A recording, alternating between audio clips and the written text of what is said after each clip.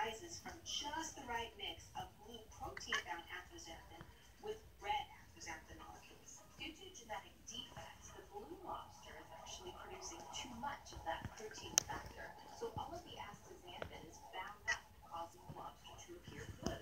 However, in the case of the orange lobster, not enough of the binding protein is being produced, so all of the astaxanthin is in its free form, and the lobster is bright orange.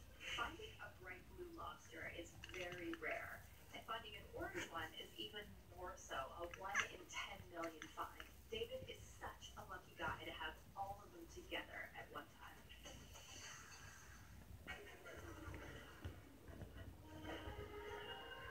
There's a revolution happening in San Francisco because this Ferris wheel runs entirely on people power. Now, this is some cool exercise equipment. There's a sign next to the Ferris wheel that says your quadriceps must be this thick around to run.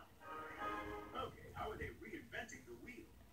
On a normal Ferris wheel, each seat hangs from a bar above it and is allowed to swing freely. This means as the motor rotates the Ferris wheel, each seat remains hanging directly down, no matter where it is on the ride. The difference with this Ferris wheel is that there is no motor. Instead, the riders use pedals to power it. And surprisingly, they don't actually turn the Ferris wheel around by their pedaling. So if their pedaling isn't turning the Ferris wheel itself,